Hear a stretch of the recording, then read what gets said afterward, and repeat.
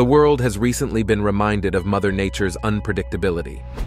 Officials of the Yellowstone National Park, one of the United States' most iconic natural wonders, have reported that hundreds of earthquakes have hit the National Reserve. Could this be a precursor to a more catastrophic eruption speculated by the general public? Or is there something very mysterious unfolding from beneath the surface? In this video, we will explore the events surrounding the series of earthquakes that have trembled Yellowstone in recent weeks and the recent danger alarm. Over the years, Yellowstone Park has been a target for environmental disasters. It is one of the most seismically active areas in the United States, experiencing approximately 1,000 to 3,000 earthquakes per year. Despite its frequent earthquake experiences, it has been a center of attraction situated northwest of the state of Wyoming and spans as far as the states of Montana and Idaho. It is not just any ordinary park. It is the world's first national park, established on the 1st of March, 1872. Covering nearly 2.2 million acres, it is an immense expanse of wilderness, where nature's splendor is on full display. Yellowstone Park is primarily known for its geothermal wonders, including geysers, hot springs, mud pots, and wildlife, making it a haven for nature enthusiasts and researchers. The name Yellowstone comes from the Yellowstone River, which flows through the park. Native American tribes were already aware of the area, which they called Mitse-Adazi, or Yellow Rock River. It was named for the stunning yellow and orange hues of the Grand Canyon of Yellowstone and the sulfur-rich waters of the hot springs, particularly the Grand Prismatic Spring. These colors are caused by thermophiles, heat-loving microorganisms that thrive in the extreme conditions of the park's geothermal features. The vibrant colors of the Yellowstone are a result of microbial mats in the geothermal pools, particularly the Grand Prismatic Spring. These microorganisms, such as the thermophilic bacteria and archaea, have adapted to the extreme heat and mineral-rich waters. They produce pigments that reflect dazzling hues, ranging from deep blue to vibrant orange and yellow. These microorganisms are not only visually stunning, but also crucial to the park's unique ecosystem. Yellowstone's geothermal wonders, including the world-renowned Old Faithful geyser, are created by the Earth's geological processes. Here, you can witness the Earth's inner workings right on the surface. Beneath Yellowstone lies a supervolcano, a massive and active magma chamber that fuels the geysers and hot springs. This geological activity is the source of the park's hot waters, and it provides a living laboratory for scientists studying extremophiles and the origins of life. One lesser-known fact about Yellowstone National Park is that it is often called the Land of Geysers because it is home to a huge portion of the world's geysers. Of the roughly 1,100 geysers known to exist on Earth, over half of them can be found within the park's boundaries. Besides the famous Old Faithful geyser, there are numerous smaller, lesser-known geysers scattered throughout the park. Some erupt with predictable regularity, like Old Faithful, while others are unexpected, making each geyser unique. The world's tallest active geyser, Steamboat Geyser, is also found in Yellowstone. Unlike the predictable eruptions of Old Faithful, Steamboat Geyser can erupt to great heights sporadically. It becomes an incredible sight for watchers when it does. Yellowstone Park is not just about colorful hot springs and geysers. It is also a sanctuary for an incredibly diverse range of wildlife. Apart from grizzly bears, gray wolves, bison, and elk, you can also spot moose, mountain goats, coyotes, pronghorn, bighorn sheep, and various bird species like bald eagles, ospreys, sandhill cranes, and various waterfowl. The park's wilderness offers a haven for these creatures, and it is one of the best places to observe them in their natural habitat. It also has a high-altitude lake, which is one of the largest high-elevation lakes in North America, visitor centers, museums, and educational ranger-led programs. Yellowstone Park's rich history of conservation and preservation dates back to its inception. It was established to protect its unique features and wildlife for future generations. The park's success in conserving its ecosystem has set a standard for other protected areas worldwide. In fact, its creation led to the development of legal frameworks and legislation in the United States, such as the National Park Service Organic Act of 1916. This act established the National Park Service, which manages not only Yellowstone, but a network of national parks across the country. As a result, Yellowstone is often seen as a symbol of the importance of preserving natural landscapes and wildlife. Why exactly did the earthquakes hit Yellowstone? And what are the notable seismic occurrences leading to the recent series of earthquakes? Between 1973 and the end of 2017, Yellowstone recorded over 48,000 earthquakes, raising questions about why this seismic activity is so prevalent. One of the primary factors contributing to the frequent earthquakes is the movement of magma within the supervolcano. As molten rock rises, it intrudes into cooler, brittle rocks in the Earth's crust. This process creates tremendous pressure and stress on the surrounding rocks, leading to fractures and fault lines. The resulting movement along these faults produces earthquakes, which are mostly of low magnitude. Yellowstone's hydrothermal features, like geysers and hot springs, are also connected to this geologic story. The flow of water through the Earth's crust in these areas can generate additional seismic activity. The interaction between hot water and rocks creates pressure, which, when released, results in small to moderate earthquakes. Yellowstone often experiences earthquake swarms, where numerous small earthquakes occur in a relatively short time frame. These swarms are often linked to the movement of hydrothermal fluids, magma, or tectonic stresses. Their relatively shallow depths contribute to the quakes being widely distributed across the region. They account for about 50% of the total seismicity in Yellowstone and are most common in the east-west band of the region, between the Norris Geyser Basin and Hebgen Lake. Most swarms are small and short, consisting of 10 to 20 earthquakes and lasting for 1 to 2 days. Occasionally, large swarms that can contain thousands of earthquakes and last for months do occur. Among the notable seismic events in Yellowstone is the Hebgen Lake earthquake of 1959. It is regarded as the most momentous earthquake in historical times for the Intermountain West. It struck just west of the Yellowstone National Park boundary, near West Yellowstone, Montana, with a high magnitude of 7.3. It occurred on the fateful night of August 17, 1959, at 12:37 p.m. Mountain Daylight Time. Earthquake swarms have also been observed on several occasions. One of the largest swarms occurred in 1985 when more than 3,000 earthquakes were recorded within 3 months on the northwest side of the park. More swarms were documented in 2009 near Lake Village and in 2010 between the Old Faithful area and West Yellowstone. On March 30, 2014, at 6:34 a.m. Mountain Daylight Time, an earthquake with a magnitude of 4.8 struck Yellowstone. The epicenter was approximately 3 miles north-northeast of Norris Geyser Basin. This event marked the most powerful earthquake in Yellowstone in more than 3 decades. The Yellowstone Seismic Network accurately recorded the earthquake. The network is overseen by the University of Utah seismograph stations, which is a founding member of the Yellowstone Volcano Observatory. The network's station, located approximately 4 miles south of the epicenter near Norris Geyser Basin, was one of the closest stations to capture the seismic activity. Another significant swarm was the Maple Creek Swarm, which began on June 12, 2017, and persisted until October of the same year. This cluster of seismic events comprised more than 2,475 recorded earthquakes. It was centered in an area approximately 6 miles north of West Yellowstone, Montana, extending to the west side of the park. Scientists attribute the swarms to the dynamic nature of Yellowstone's geology.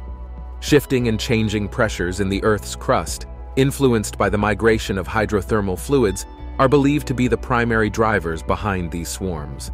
This phenomenon is a natural consequence of the volcanic activity that characterizes Yellowstone. On June 16, 2017, at 6:48 p.m. Mountain Daylight Time, the largest earthquake of that year struck. With a magnitude of 4.36, this earthquake was situated roughly 9 miles north-northwest of West Yellowstone, Montana. The tremors from this event were reported to have been felt in nearby towns, including Gardner and West Yellowstone. This earthquake represented the most significant seismic event since the 4.8 magnitude earthquake that occurred on March 30, 2014. It was part of a broader and energetic swarm of seismic activity that was concentrated in the same geographical area. In 2018, Yellowstone experienced a relatively typical year in terms of seismic activity. The University of Utah seismograph stations, entrusted with the operation and analysis of the Yellowstone seismic network, detected a total of 2,007 earthquakes within the park during that year. This figure aligned closely with the annual average of seismic events in the region. The most significant seismic events of the year were a pair of 3.1 magnitude earthquakes. Unlike in 2018, there was less geyser activity in 2019. In 2020, seismicity in Yellowstone was distinctly normal, but there were two noteworthy earthquakes in the region. These were a magnitude 5.7 event west of Salt Lake City on March 18th and a magnitude 6.51 in central Idaho on March 31st. In 2021, Yellowstone was back to recording earthquakes that almost surpassed the average range. 2,773 earthquakes hit the area. The largest event of the year was an earthquake with a 3.6 magnitude that occurred beneath Yellowstone Lake on July 16th. It was among the 825 quakes that occurred beneath Yellowstone Lake. In 2022, 2,429 earthquakes were recorded in the Yellowstone region, the largest of which was a magnitude 4.2 that happened on May 11th. These major seismic events and many mild ones led up to the series of earthquakes recorded lately that got the world talking. The seismographs operated by the University of Utah detected a series of earthquakes beneath the northern portion of Yellowstone Lake. The earthquake sequence was concentrated to the south-southeast of Lake Wyoming, starting with a modest magnitude 0.7 quake occurring just after 11 p.m. Mountain Daylight Time.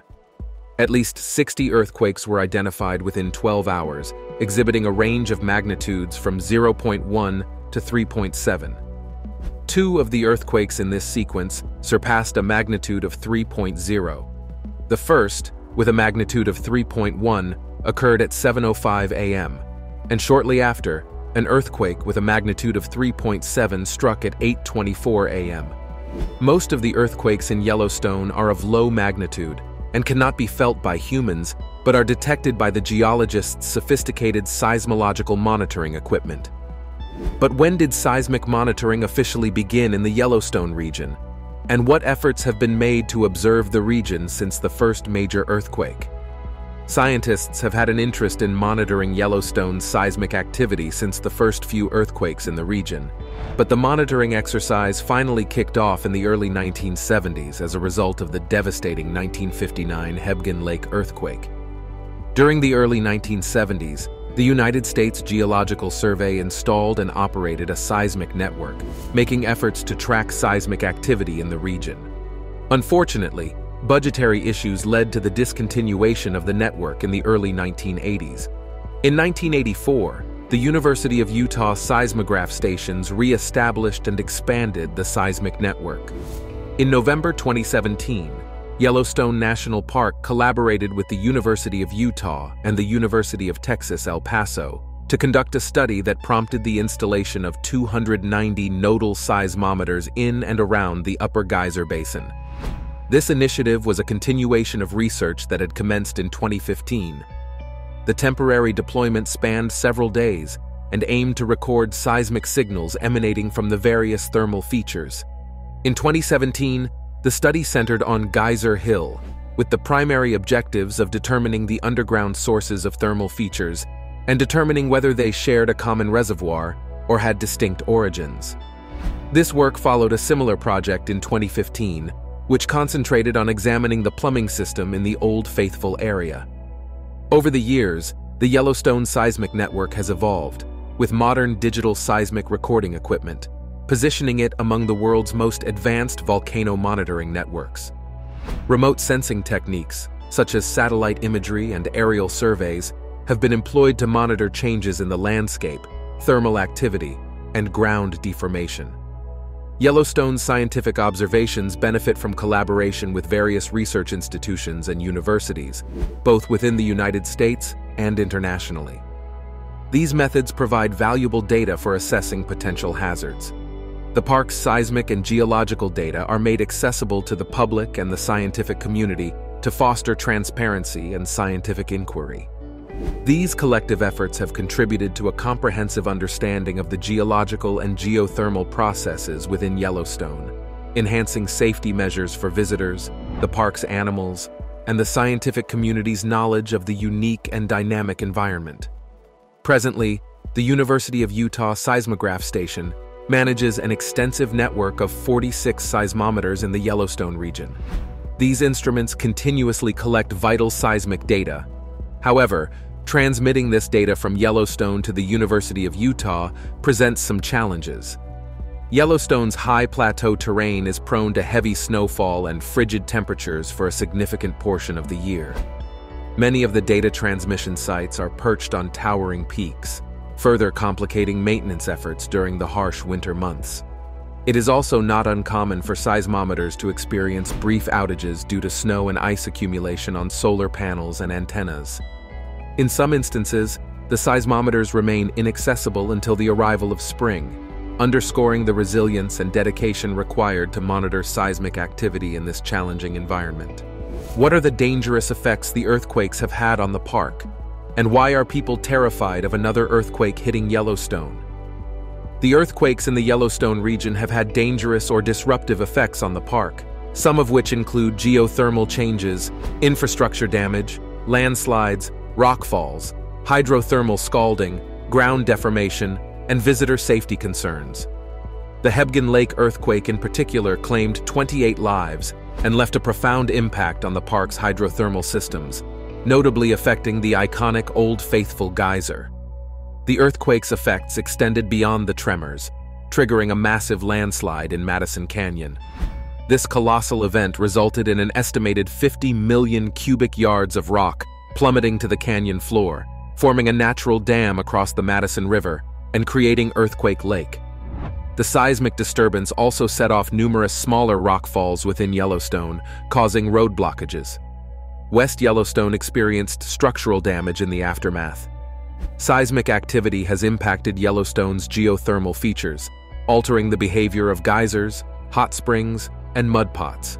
While these changes were mostly temporary, they disrupted the regularity of geothermal eruptions and modified the hydrothermal landscape. The infrastructural damage to roads, bridges, visitor centers, and historic buildings required extensive and costly repairs. Shifts in the ground during the earthquakes altered hydrothermal features, leading to scalding incidents when visitors are near the park's geysers or hot springs during such events. The earthquakes also triggered secondary hazards, such as flash floods, especially in areas near rivers and lakes. These floods were dangerous to both visitors and wildlife. Considering the hundreds of earthquakes that have hit Yellowstone, people fear a major earthquake hitting the park in the future because of Yellowstone's supervolcano. The combination of volcanic activity and earthquakes has raised concerns about the potential for a volcanic eruption. While the chances of a catastrophic eruption have been considered extremely low by Yellowstone National Park officials and renowned geologists worldwide, the association between earthquakes and volcanoes can be alarming to residents of the region and the global public. The unpredictability of earthquakes adds to people's fear. Although scientists closely monitor the region, there is always a level of uncertainty regarding when and how the next major Yellowstone earthquake might occur. Media coverage of any seismic activity in Yellowstone has also amplified concerns and generated sensationalized narratives about potential catastrophes. Regardless of its past and recent records of earthquakes, Yellowstone National Park is a place where geothermal forces create vibrant colors. It is a habitat where various wildlife thrives, and where the principles of conservation and preservation are upheld. It has faced challenges, including threats from invasive species, wildfires, and habitat changes, but its ability to adapt and find solutions to these challenges demonstrates its resilience. As you visit or explore Yellowstone National Park from afar, remember that it is more than just a park. It is a testament to the beauty, intrigue, and enigma of the natural world. It is a reminder of our role in protecting it for future generations. Don't forget to like and share this video with friends and family. We would love to know your thoughts, so leave a comment. If you are new to this channel, kindly subscribe to ensure you are alerted about all our future videos.